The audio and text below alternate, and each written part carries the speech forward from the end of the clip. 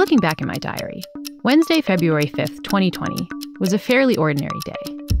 And by fairly ordinary, I mean to say that my day was absolutely packed to the brim. Which makes sense, because I don't just have one amazing job. I have lots of them.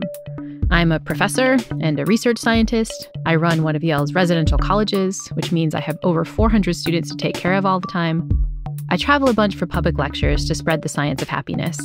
I'm a manager to all my amazing staff, a colleague to my science friends, and now I'm a podcaster too. So how do I keep track of all these different roles? My planner. It's a small red notebook that I carry with me everywhere. It's where I write out every single commitment I have, including the time it starts and the time it ends. My planner is like a precious friend. It helps me keep track of what I need to do every single day. And so I'm now looking in my planner at the page for Wednesday, February 5th, 2020, which, as usual, was completely packed. On that day, I had some podcast stuff to do at specific times, 3 different student meetings, a staff meeting, and an important department talk. After which, I wrote in very decisive all-caps lettering, 3:45 p.m., leave immediately. That was a note to remind myself that I needed to get out of that department talk a little early in order to make it to the airport for my flight to DC that night. That one was a very, very hard stop. But on this particular busy day, my morning got to begin with a really exciting start. 8 a.m., interview with Tom Hodgkinson, one of my personal heroes. I'm here, but I can only hear you very faintly. I've admired Tom and his work for years. Very, very quiet.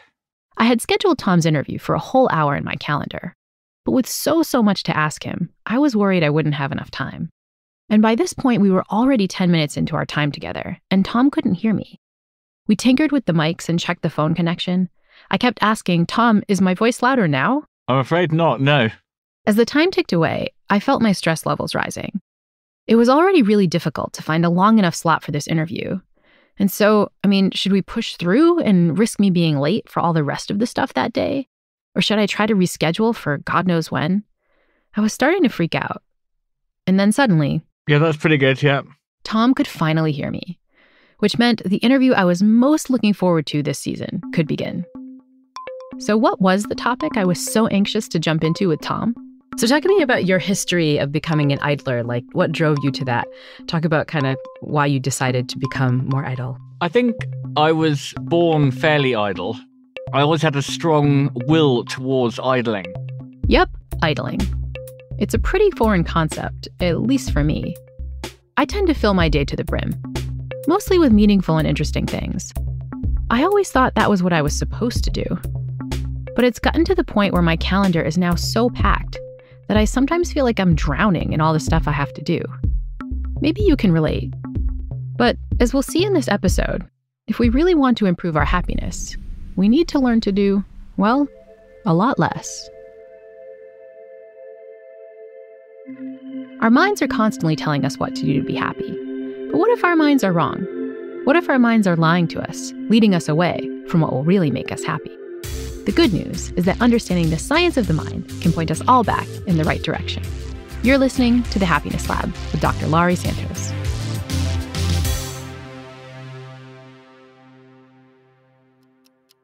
Alarm clock. What a horrible invention. It's a horrible way to start the day. Get out of bed, come on, you're lazy, you're never going to get anywhere. Tom is obsessed with clocks because he absolutely despises them. In his book, How to Be Idle, Tom tells his readers that to be happier, they need to throw away their alarm clocks.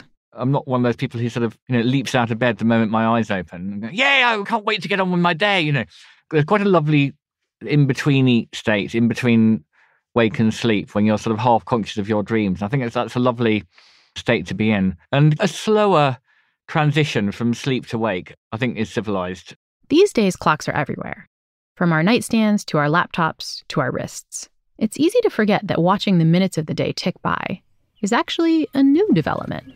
In medieval times, to an extent, they were masters of their own time. So they could sort of do a bit of weaving, have a nap, go into the vegetable garden, do a bit more weaving, go to church and so on. Life back then was sometimes brutal. But Tom thinks our pre-industrial ancestors enjoyed something that we've given up. A complete disregard for what hour it is. For most of human history, it was pretty hard to know the precise time. All medieval folks had was the position of the sun. Well, that and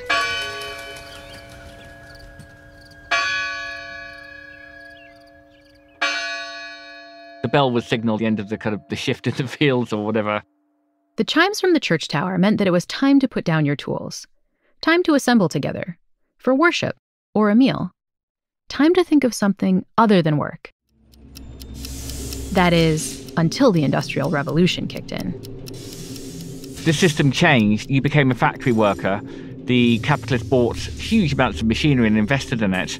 And they had to keep this machinery going, well, 24/7 ideally. So the people were told, life's not about working at home when you feel like it. You know, time kind of, it weirdly becomes this sort of a sort of a tyrant. Tom is like a resistance fighter, at war with this tyrannical concept of time. And his primary weapon in the struggle is idling. Idling is the act of loafing, taking time to do nothing in particular. Think long lunches, midday naps, tea time, taking the scenic route, getting lost for no reason at all, daydreaming, hanging with friends at the pub, long, happy conversations that run well past the time we probably should have gone to bed. Tom encourages all of these. His books are manifestos against the cult of productivity that many of us grew up with. When you're not working, when you're reflecting, when you're walking around the groves with your friends and talking about art and love and philosophy and ideas, that's when you're really living. And if we overwork, then you neglect that very important part of life. I first learned of Tom's work back in the early 2000s, when I myself had just started to neglect all these important parts of life. At the time, I was an untenured assistant professor, working all hours to get papers out and my lab up and running. I had fully subscribed to the philosophy that my generation inherited back from the days of the Industrial Revolution, that productivity is king. The idea of spending long hours walking around a grove with friends talking about art and philosophy, that seemed incredibly foreign, almost unattainable. But if I was being honest, it also sounded kind of amazing. I think it's one of the reasons I was first drawn to Tom's books. To devote a good portion of each day or each week to idling is actually very, very good for you, for your health, for your mental health, for your physical health, for the health of your friends. That doesn't mean to say that you don't work or you don't enjoy working. In fact, idlers would probably like to find something that they would like to do anyway and make it into their work. The problem, according to Tom, is when the urge to work makes us a slave to the clock, when we completely lose any free time whatsoever. So we're all constantly looking at our watches like the White Rabbit in Lewis Carroll's Alice in Wonderland. Late, I'm very late, completely unable to live in the moment. I read these things on Twitter saying, hey guys, sorry, but if you're 26 and you're not working crazy hours, you're not going to get anywhere. I think that's so wrong. Work in itself is not good. And that's one idea that I want to fight, is this idea that just any kind of hard work is morally good. Tom worries that our modern ethos of productivity is turning all of us into unfortunate workhorses, the kind that great literature has long warned us about. In Animal Farm, we have the example of the horse, Boxer, who, when faced with a problem, says, work harder, work until he works himself into an early grave. He's taken off to the glue factory. Now, that to me that's a warning. Overwork causes stress, heart disease. It obviously is bad for family life, bad for your relationships. And who is it good for? For you, for your ego, for your boss, to make more money? When you start to analyze these concepts, like the work ethic, they start to dissolve. So I'm trying to look at things from a different point of view. Tom tries to live his entire life in accordance with these beliefs, but many people find his suggestions deeply challenging. At times, his ideas can sound like a radical religious ideology. It's not laziness to create free time for yourself. It's actually a mark of nobility. It brings you closer to the gods, actually, because when you start to realize where this stuff comes from, it comes from the people in power. I don't want to sound too Marxist, but it comes from the owners of capital. It comes from the owners of the means of production. They want to enslave us. We've got to break free of these chains. William Blake, he talked about the mind-forged manacles, okay? We've created a situation with our own minds, and we can use our own minds to break free of these manacles. As I talked to Tom for this interview and reflected on how stressed I'd been about my schedule just minutes before, I got really sad. It's now been over a decade since I first encountered Tom's work, and I'm still not listening to his advice. If anything, I've become even more trapped in those mind-forged manacles he talks about, that ethos of productivity at all cost.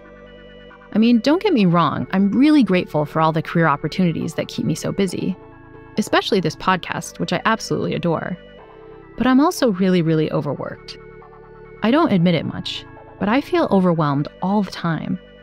I can't remember the last time I took a real vacation, or had even a moment to just be idle for the sake of being idle, let alone traipse across a grove talking about philosophy. There's not a single entry in my red planner that says, just do nothing. And all of this makes me feel incredibly guilty, because as the host of this podcast, I'm supposed to know better. Usually I'm pretty good at following the advice I share with you, but this is one domain where I'm really screwing things up. And honestly, I don't even know what to do to make my schedule less hectic these days. But as I always say, when all else fails, you should turn to science. After the break, we'll do just that. You'll hear what feeling this busy does to your mental health and to your relationships. And we'll see that having an extra bit of free time is more valuable for our well-being than our lying minds often think. Right, gotta go. The Happiness Lab will be back in a moment.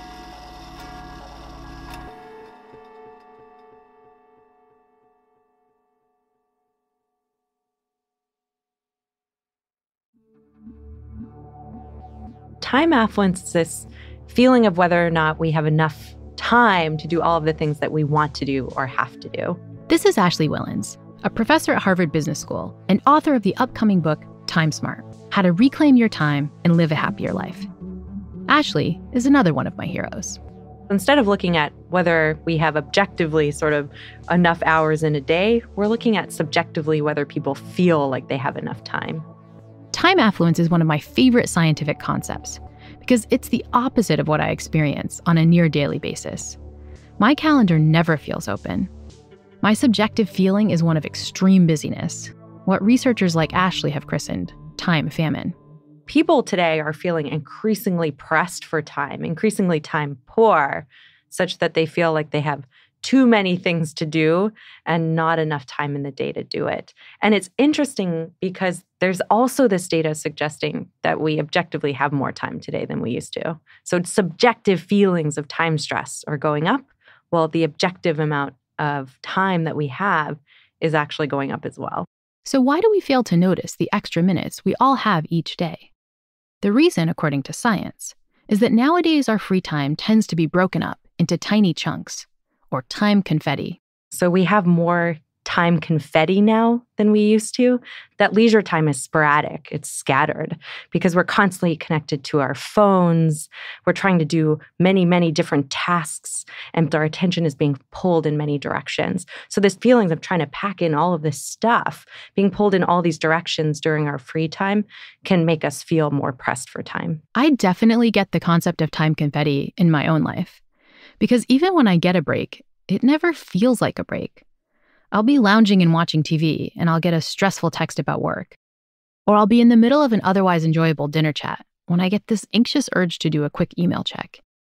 Even lunch, a time my idle Tom says should be reserved for conversation, that often ends up being a time that I spend alone, trying to quickly scratch a few things off that to-do list. Sure, I wind up getting more done. I mean, it feels like I'm being productive and clearing things off my plate. But Ashley's research has shown that it's taking more of a toll on me than I realize. These feelings of time stress, this time famine, comes at a cost of happiness. In some Gallup World Poll data that we analyzed with 2.5 million Americans, we found that this feeling of time famine had a worse impact on happiness than being unemployed. So it seems to have dramatic consequences for our subjective well-being. The problem, though, is that people don't realize the consequences of time poverty are so great. And so we constantly make individual choices that make our time famine even worse. People who have more job flexibility, more paid vacations in their workplace are happier with their jobs. They're more satisfied and less likely to leave. But when you ask people, would you rather have job A, and job A makes more salary, or job B, and job B has more paid vacation and less salary, people always go for job A. If you've listened to other episodes of the Happiness Lab, you know that many of us equate happiness with having more money, which means that most of us want to work more and more in order to earn more and more. But that trade-off of giving up time for money winds up resulting in less and less time affluence, which often means less and less happiness. It's a pretty stupid strategy, but it's also one that Ashley has found many of us employ all the time. We think that prioritizing money and working a lot is a status symbol. So we think if we seem really busy, that's going to confer us higher status. And it's one of the reasons that we don't focus on time, take paid vacation, and instead focus a lot on working. The connection between busyness and status means that even people who have the money to buy a little free time often choose not to do so. Even some of the wealthiest people we've studied, people with $2 million sitting in the bank, are still focusing on money at the expense of time. Ashley's also found that as we feel our days getting fuller and fuller, we don't make time for activities that can reduce our stress, like hanging out with friends or making new ones. We have a paper showing that even just this general prioritization of money over time means that we're less likely to interact with a peer. So we spend 18% less time interacting. And we know that these small social moments are some of the happiest in our day. These results got me thinking about why I'm so busy. Ironically, it's not because I'm focused on money or status. It's because I'm focused on people. I wind up saying yes to too many things because I don't want to disappoint anyone, either my colleagues or my students or even you, dear podcast listener. But putting too much stuff on my plate means becoming even more time famished. I'm seeing lots of people, sure, but am I really spending any quality time with any of them? I explained this jumble of feelings to Ashley.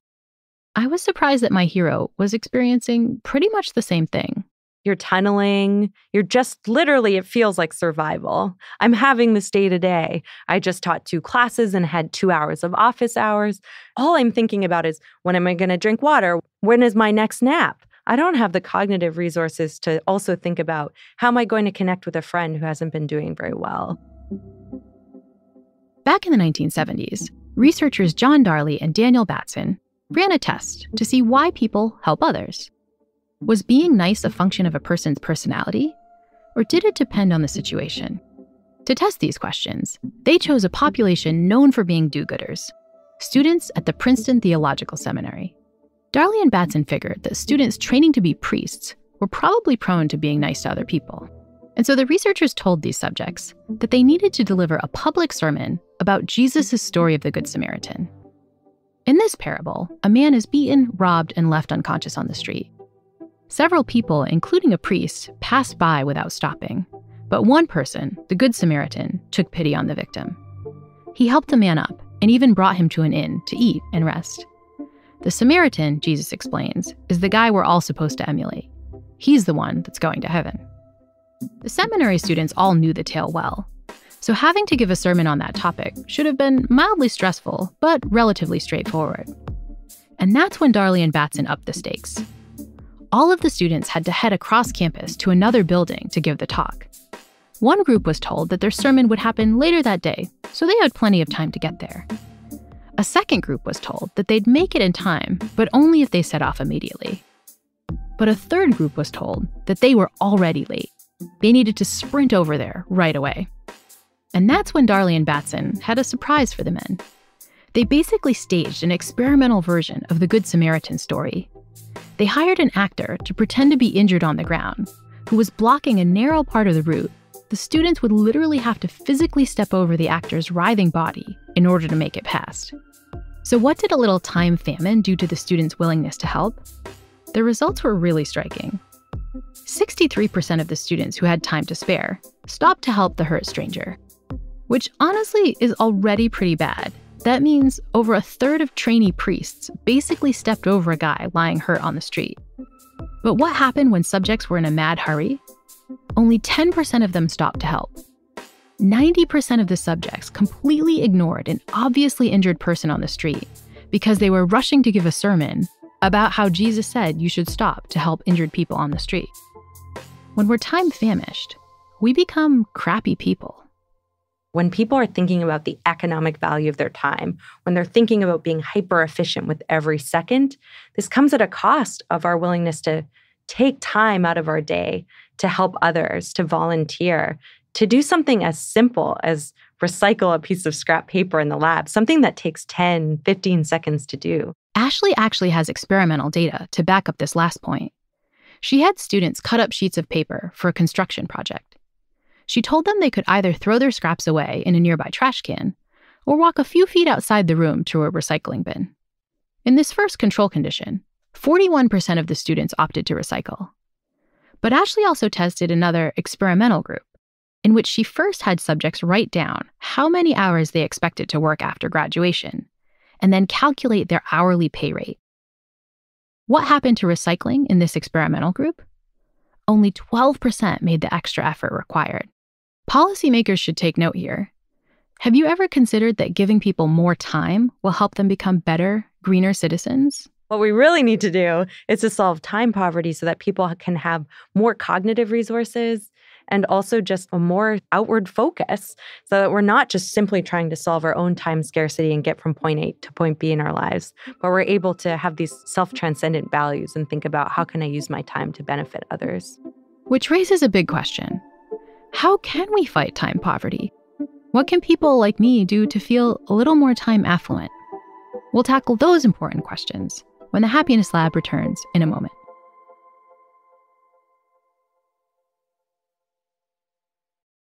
I would get up at 8 with the kids or 7:30. Then I would sit down in my study at 9 o'clock and I wouldn't leave until 1 p.m. So I would do 4 straight hours of work. And that was it. Welcome to the typical day of time affluence guru Tom Hodgkinson. I was struck that Tom's day involved both less and more idling than I'd expected, if that makes sense. After lunch, I would go into the garden, go for a walk, sleep. My children would come back from school, would do dinner, I'd have a couple of beers, read books in the evening, go to bed sort of fairly early, 10 or 11. That was great. And, that was a 4-hour working day and often took Fridays off for trips and so on. So that was lovely. Tom is super time affluent, but he isn't some bum who never gets anything done. He's an incredibly accomplished writer with 6 best-selling books. And that doesn't even include his ukulele handbook. The problem with being an idler, actually, is that you can end up working quite hard. I mean, I get a lot of criticism from our readers saying, well, you seem to work quite hard, Tom, because you're quite productive. And I think that's because, you give yourself lots of thinking time and then you start having creative ideas and then you want to carry them out. And, it takes some work to actually make them happen. And so I asked Tom for some advice. Practical tips that would actually work with my busy professor lifestyle. Practical tips. Okay, please, take an hour off for lunch and talk to people. I sheepishly admitted to Tom that I pretty rarely take a lunch break that doesn't involve checking my email. Overwork can drag you backwards. Take your lunch break. A full, uninterrupted meal break with proper conversation already was seeming like the stuff of fantasy. But then Tom upped the ante with an even more indulgent afternoon activity. Ideally, have a short nap after lunch. I mean, I personally find that time between 2 and 4, I'm completely dead. I actually get quite depressed. I can't think. I'm just so tired. And then I wake up again at 4. A 2-hour siesta. Yeah, that basically sounds kind of impossible for me. Tom was horrified when he learned that I had a flight later that day and that I planned to spend most of that travel time working. Travel time is a gift. In the old days, you couldn't work. We didn't have Wi-Fi and stuff. And so it was a lovely opportunity just to gaze out the window. But you could still do that. Planes, trains, automobiles, sit in the back, stare out the window, unplug, or read a book, a real actual book, and sleep and doze. Even walking along the roads is supposed to be a sort of self-improving activity because you put your headphones on and plug into some kind of inspirational podcast. What? I mean, okay, this is a good podcast to listen to. You'll want. Tom's point isn't to cancel your Happiness Lab subscription. Like, seriously, don't do that. Tom's point is just that we need to find some time when it feels like we're not working or desperately trying to cram things in. Give a gift to yourself of that time. It's completely free. It doesn't cost anything. It could really have incalculable benefits for your mental health. I was so thankful to hear Tom's suggestions. But realistically, I wasn't totally sure his advice was going to work for my level of time famine. I mean, I can shoot for longer email-free lunches, but napping for hours a day is not really practical for my situation. And if I'm being honest, it's also unlikely that I'll leave my laptop totally switched off on my next flight. I started to worry that Tom's recommendations were a bit too advanced for my level of time famine. I needed to start with some beginner tips, sort of a time affluence for dummies kind of thing. So I turned to my other hero, Ashley Williams. She's an academic, just like me, so I figured that she might have some more applicable advice. As usual, I was in a rush to get straight to the point. So you're a super busy Harvard professor, Yes. Who teaches about time, which just feels a little bit ironic. But My life sometimes feels very ironic, yes. So how are you actually putting this stuff into effect in your own life? I'm trying and sometimes failing. Yeah, I feel like I'm grasping at straws sometimes to try to keep it all together. It wasn't exactly the guru level of time mastery I was hoping for, but I also admired Ashley's honesty. One thing that I did structurally in my life is I cut my commute time to basically zero. I pay a lot of money in rent, but I can walk to the office. So I'm not only buying myself time each and every day, but I can also spend that time in ways that are good for happiness, like walking, enjoying the scenery. I take in a lot of sunrises walking across the bridge to work. And I think that's one thing that I've done that I've noticed has dramatically improved the quality of my life. So Ashley exchanges money in the form of rent for less time wasted on a dull commute. She also uses her other expenditures in the same way, like house cleaning, grocery delivery. It turns out that allocating more of your available budget to these services can substantially increase your time affluence. If you spend money in a typical month to outsource disliked tasks to others, therefore buying back some of your time, or at least buying more positive moments, we see that that is a good predictor of happiness for people all across the income spectrum, the richest people that we've studied, people living kind of at or even slightly below the poverty line.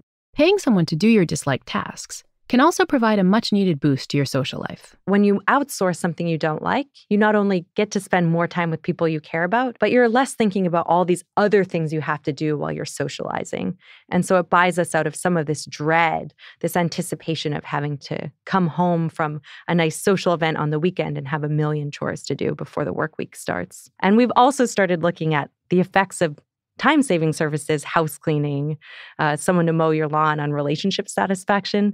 And we have some findings suggesting that couples who make a concerted effort to outsource in a typical month experience greater relationship satisfaction because they're less negatively impacted by daily stressors.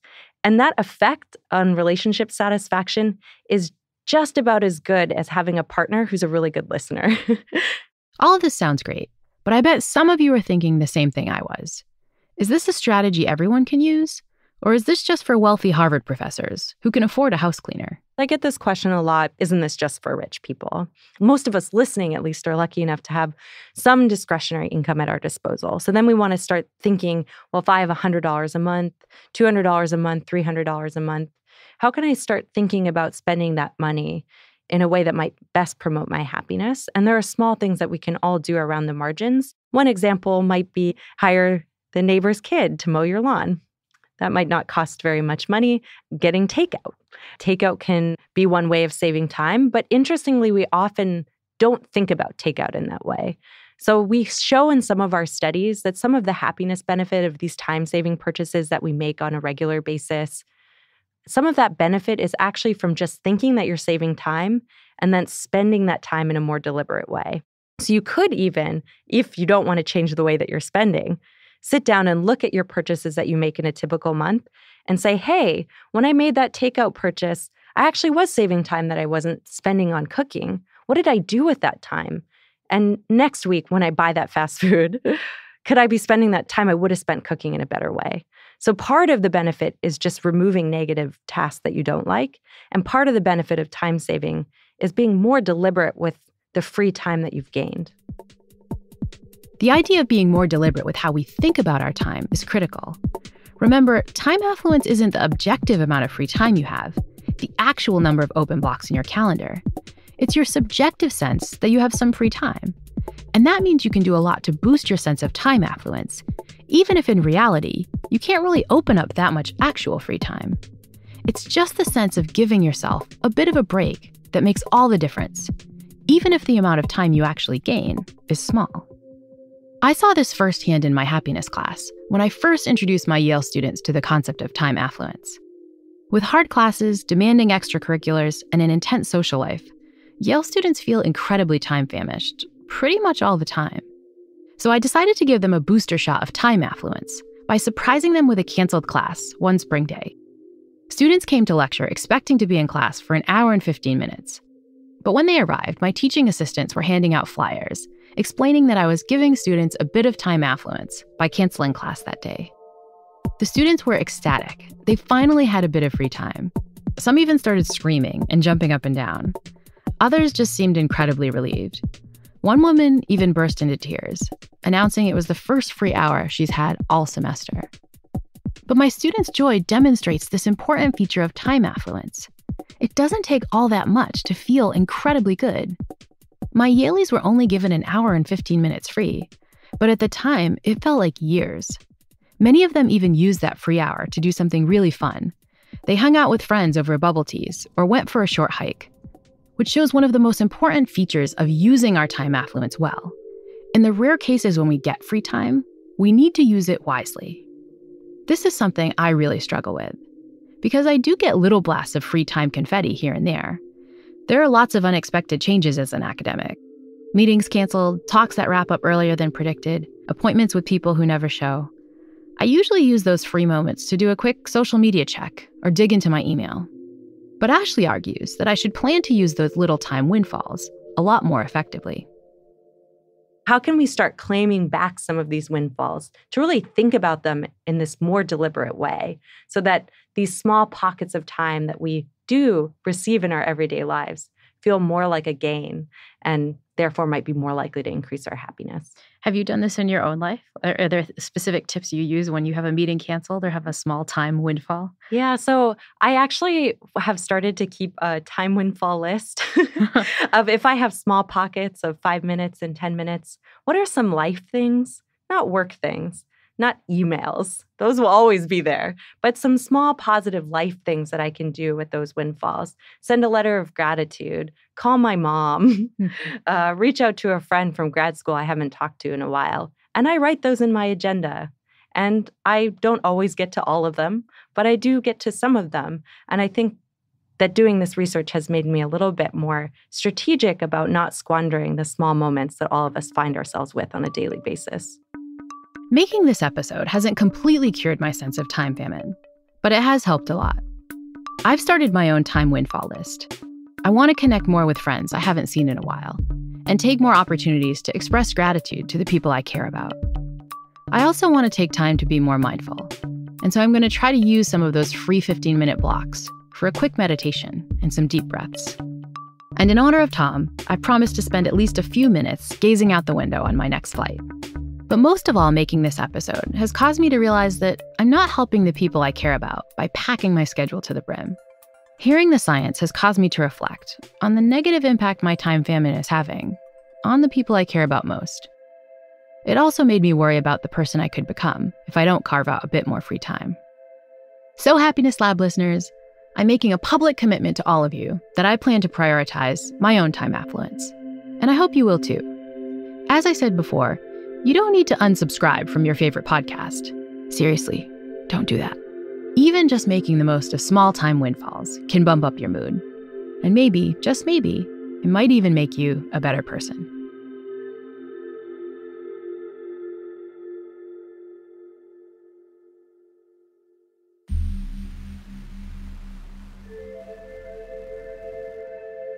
The Happiness Lab is co-written and produced by Ryan Dilley. Our original music was composed by Zachary Silver, with additional scoring, mixing, and mastering by Evan Viola. Pete Naughton also helped with production. Joseph Fridman checked our facts, and our editing was done by Sophie Crane McKibben. Special thanks to Mia LaBelle, Carly Migliori, Heather Fain, Julia Barton, Maggie Taylor, Maya Koenig, Jacob Weisberg, and my agent, Ben Davis. The Happiness Lab is brought to you by Pushkin Industries and me, Dr. Laurie Santos.